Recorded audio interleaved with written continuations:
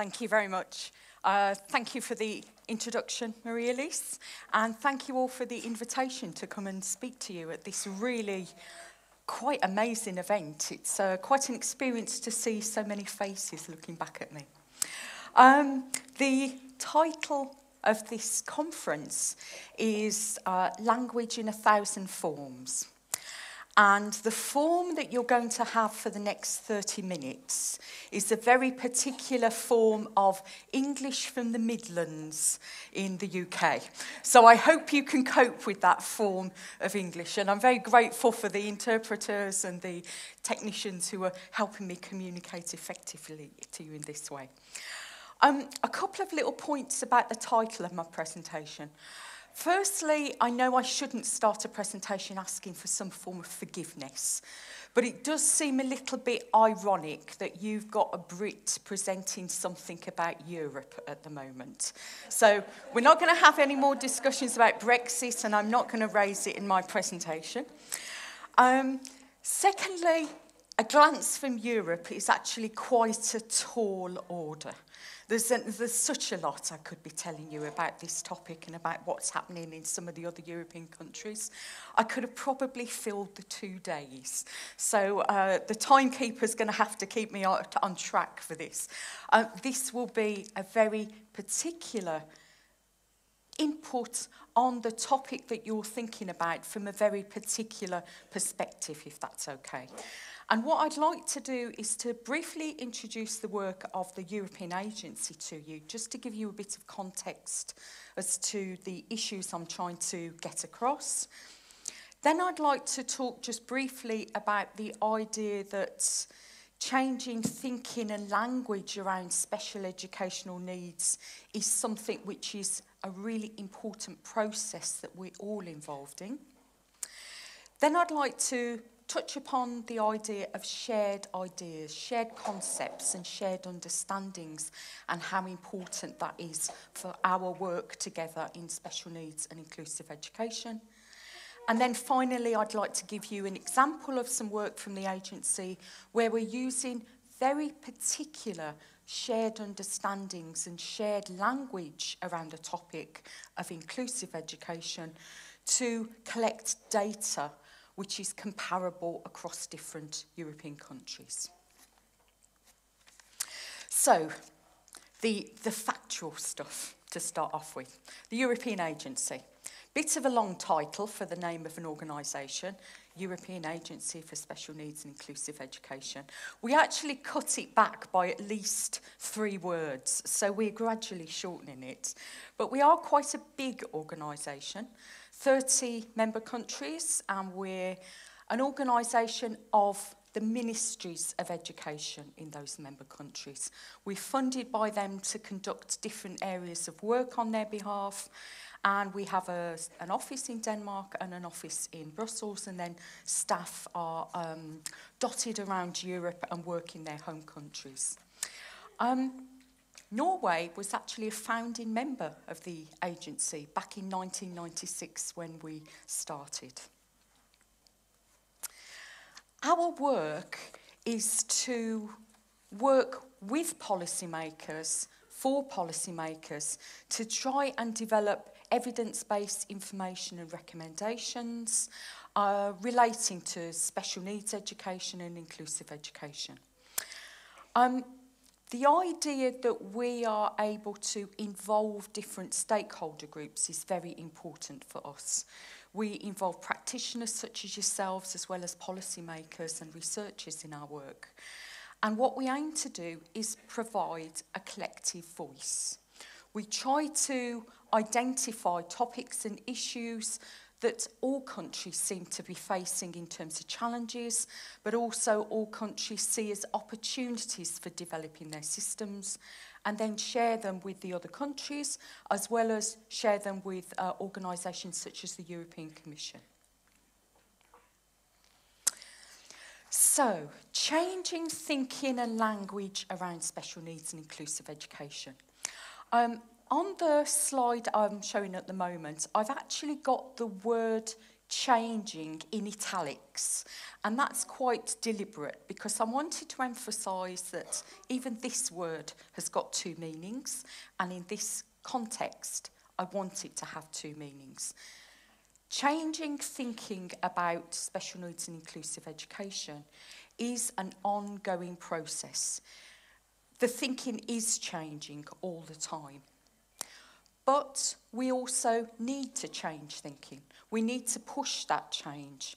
And there is a need for policymakers and practitioners to think about how they are actively changing their thinking about the words that are used and about the concepts behind the words. Are we talking the same language when we're doing our work in the European arena? The European Agency works with 25 official languages, plus quite a few unofficial languages, like Welsh and Luxembourgish and Catalan and Galician. There were lots of different versions of languages out there. One of the biggest issues we face in our work is difficulties in transplanting terms and concepts from one language system to another.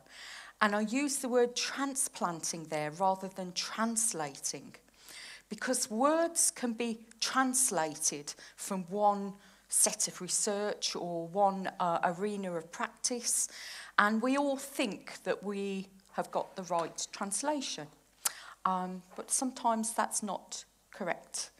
And transplanting an idea, taking an idea from one concept to another situation, sometimes we think we've got it right, but maybe that's not always the case. What we find in our work is that there are a lot of difficulties in agreeing cross-national operational terms. Terms that everybody agrees on and has agreed a way of explaining and thinking about that term. But what we also find that in many countries' work in the field of inclusive education and special needs education, there are actually difficulties in agreeing within a nation or within a region or municipality operational terms.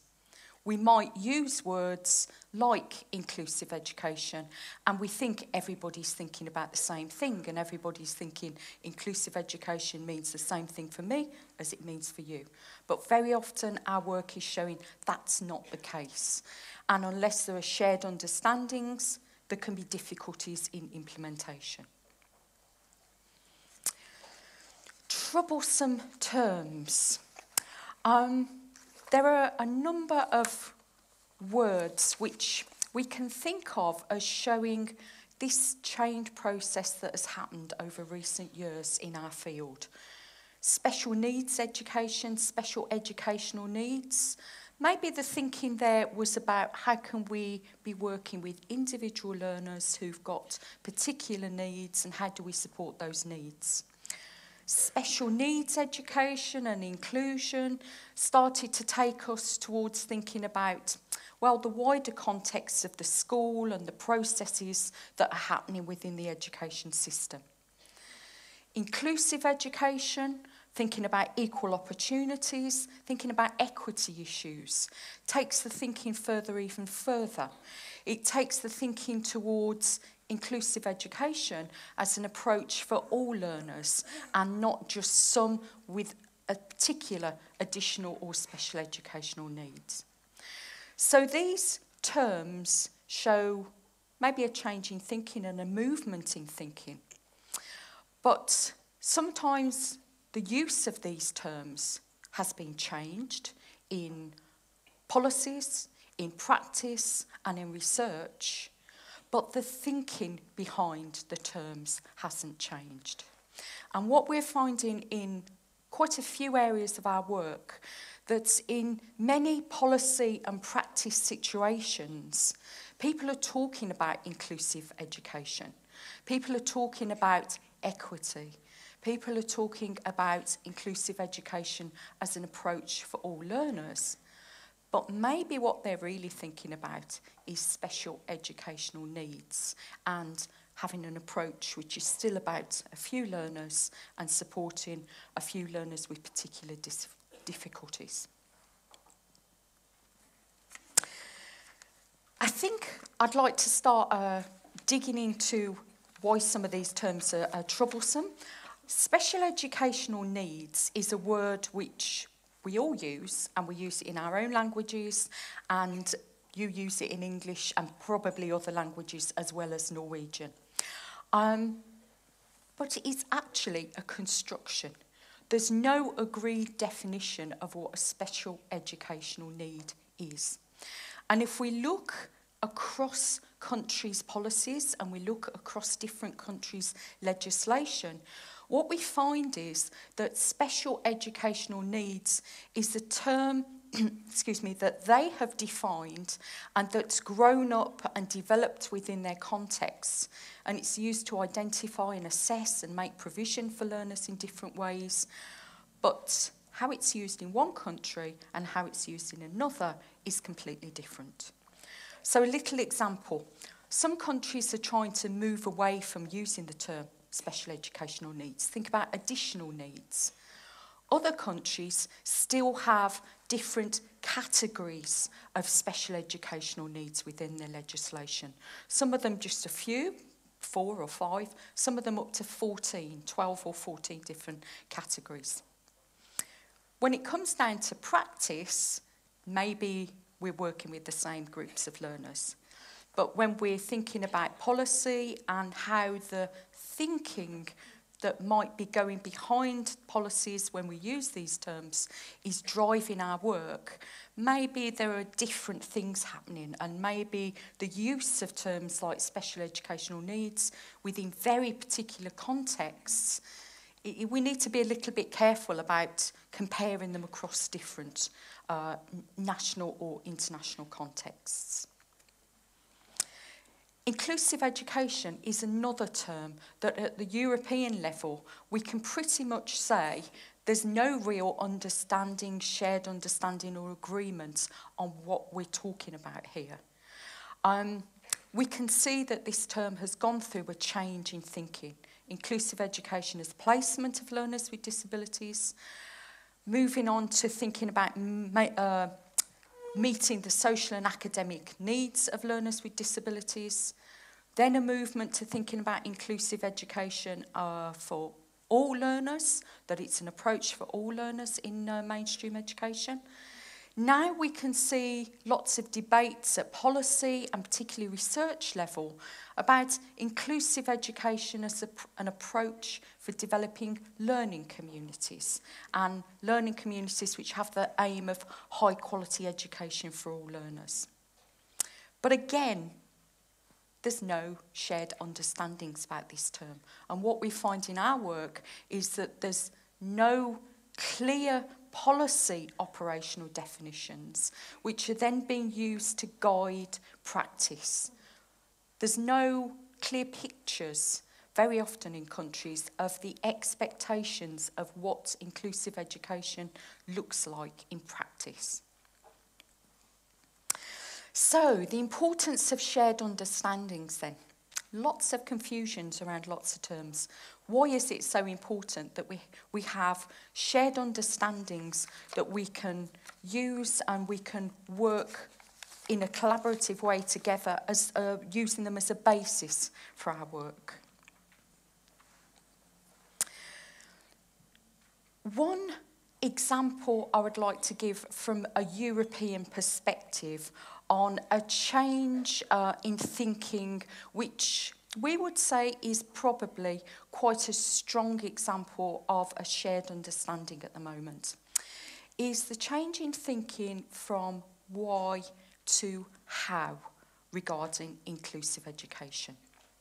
I would say that maybe over the last 5-10 years, there were many policymakers at European level, internationally, as well as at different national levels, that were saying, well, why should we have inclusive education? Those sorts of questions are moving away now, and the thinking is moving towards how. How do we do inclusive education in the best way? How do we move from individual support, which is maybe a compensatory approach for some learners? It's giving support for something which was missing and replacing something for them so that they can operate and they can succeed in the mainstream system. It's moving to quality support for all learners. How can we organise learning more flexibly? How can we adapt learning towards learners' natural approaches to learning more effectively? Inclusive practice is increasingly being seen by policymakers and practitioners across Europe as a mega strategy, an approach for raising achievement of all learners, not just the few who might have the most complex needs. The agency has a shared position on inclusive education, and this is that our member countries have agreed that the vision for inclusive education is all learners at any age are provided with meaningful, high-quality educational opportunities in their local community alongside their friends and peers. This is a vision. This is something all countries are working towards. No European country has achieved this fully. There are lots of examples of good practice. There are some examples of not so good practice. But this is a vision. It's a vision held by the member countries of the agency, as well as by the European Commission and international organisations such as UNESCO and the United Nations. What I would say is this vision and this small statement took 2 years of negotiation to agree upon with our member countries. 2 years of arguing over words and terms and the explanations that go behind that. There are a number of key concepts that we had to clarify with our member countries before we could agree that shared vision. One of them was that we have to think about and we have to understand that high-performing education systems combine quality and equity. And that's not a statement from the European Agency, that's backed up with a lot of research from the United Nations, from OECD, from the European Commission, from national level researchers. Inclusive practice is about equal opportunities, but it's about equitable outcomes. All learners have possibilities and the support to give them possibilities to achieve what they are capable of achieving. This February was actually a little bit of a landmark in policy terms within the European circles. The European Union and with the involvement of the EFTA states, Switzerland, Iceland, Norway and Liechtenstein, they have what's called a Council of Ministers. And the Council of Ministers operates in different areas, different spheres and social spheres, education being one of them. In February, under the Maltese presidency of the European Council for Education, a new set of council conclusions was agreed, and this was on high quality education for all. And in that council conclusions, it actually states that inclusive education is the approach for improving high quality education for all across all member states. This set of council conclusions is likely to become quite a guiding document for policymakers' work in the future, because it's really pushing them to think about the changing thinking of inclusive education. It's really challenging them to think about inclusion as being for all learners and learners from a range of different backgrounds, and not just a few children we might identify as having special educational needs.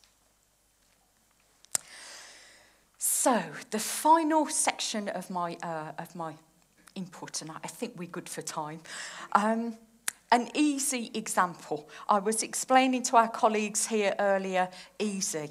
I'm going to make a joke. EASY is European Agency Statistics for Inclusive Education. If ever there was an area of work I've been involved in that was not easy, this is it. So, yes. And the reason why this is not easy is the words. It's the language. It's the shared understandings. Why are we doing this, though? If we don't have data that can help us change our thinking, that can challenge us in our thinking, that can make us think in slightly different ways, that's a bit problematic. It's problematic for policymakers and it's problematic for practitioners as well. This is a statement from one of our documents. I think it's really powerful. Children don't count if they're not counted. In some countries, collecting data on children and young people and people with different forms of additional needs is actually a bit problematic. People don't want to identify particular learners in particular ways and then just count them in a very black and white way. But if we don't have data on these populations, it's very difficult to think about changes, to think about trends, and to have evidence for how some of the things we're doing might be having effects. So the European agency EasyWork has developed over a period of quite a number of years. 15 years ago is when our member countries first asked the European agency to start collecting statistical data that the policymakers we work with could use in different ways to inform their work. And originally, we were using terminology and concepts like special educational needs. We were collecting data on how many children were identified within the country's legislation as having a special educational need. This then developed into thinking about special needs education and the wider system. And then the data collection we're trying to implement now is about inclusive education. The biggest element and challenge of this work has not been collecting numbers. It's not been getting the numbers from the countries. All of the countries can provide us with lots and lots of numbers. It's been getting the right numbers based on the shared understandings. It's been agreeing with different groups of people. Who are we talking about? What are we talking about? And what numbers accurately represent those agreements? So we needed an operational definition of what do we mean by inclusion? What's an inclusive setting? And we worked quite extensively with our policymakers on this issue. And we agreed that for our data collection work and also for some other areas of our project work, that we would use an operational definition of learners being in a mainstream classroom with their mainstream peers for at least 80% or more time of the school week. And this was considered by the majority of the countries as being a reasonable operational definition of an inclusive placement. Anything more than 80% of time is actually more than 1 day a week away from your peers in a classroom. And so that was seen as being, well, is that really inclusion if a child's spending a lot of time outside of the mainstream classroom? Very few countries can provide actual data on this, actually including Norway. You're not able to give us data exactly on how much time children are spending in classrooms. But most countries can provide proxy indicators. They've got some other way of estimating this. Another area of agreement we had to reach was what might be an operational definition of special educational needs. And the starting point was for this was looking at all countries' legal systems for special educational needs, and then looking at what the legal definitions of the different countries included, and trying to find out, well, are there similarities, are there areas of congruence where all countries seem to say there are some children who can be identified and have their needs identified in a very similar way. And this is the operational definition we've been using to collect data on a very small number of children, a very particular population of children with special educational needs. This has been our starting point. We're hoping to develop it and expand that, but this work has taken almost 3 years to reach fruition, because to reach these sorts of agreements with the countries really has been a challenge, let's put it that way. So the current easy work, what we're focusing on is equity issues. What data is available that tells us about access to education for all learners, access to inclusive education, gender issues, and age-appropriate issues. And if anybody would be interested in the full data sets, then I can give you the web link, and you can see all of the data that I'm going to show you now from all of the countries that have participated. I couldn't do a presentation about data without giving you some numbers. Some easy numbers, I hope. Access to education. Access to mainstream education. When we look at 28 countries' data, we can see that across all of the 28 countries, 97.36% of the school population of children at ISKED levels 1 and 2 are in mainstream education. It's quite a good rate. For Norway, you're 99.63%. So we don't have Eurovision Song Contests of inclusion, we don't go in for that. But in this respect, it's showing us that Norway is very much on the mainstream inclusion side of placement of children who've got identified needs. Access to inclusive education is where are those children spending the majority of their time. So they might be enrolled in a mainstream school, but where are they spending their time? Are they in an inclusive setting using the benchmark of 80% that I presented earlier, or not? Here we can see that there's a bit of a drop across countries. From 27 countries' data, it goes down to just under 97%. And with Norway as well, there's just a small drop. You've got some recognised special education separate settings.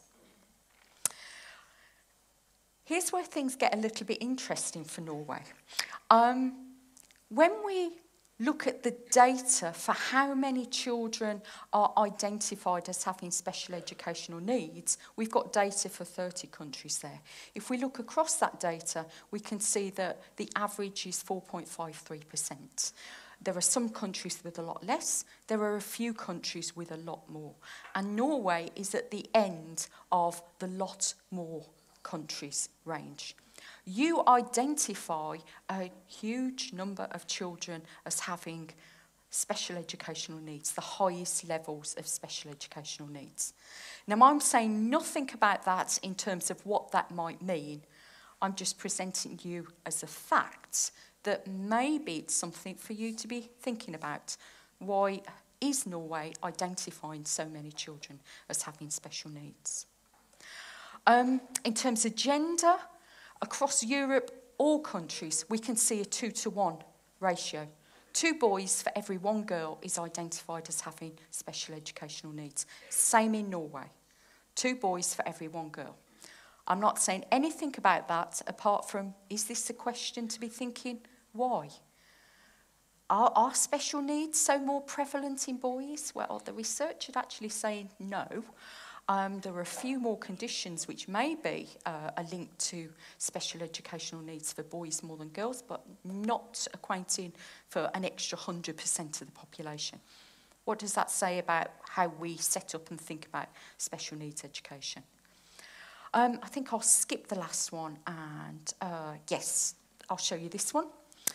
The percentage of children who've got a recognised special educational needs in inclusive settings. Round about 4% across Europe of children are in inclusive settings with a recognised decision for SEN. In Norway, you've got 7%, almost double the amount. Not saying anything, it's just a question and posing it to you as something which maybe could inform your thinking about what's happening in our system and how do we understand our system and how do we understand concepts such as special educational needs and inclusive education in our system.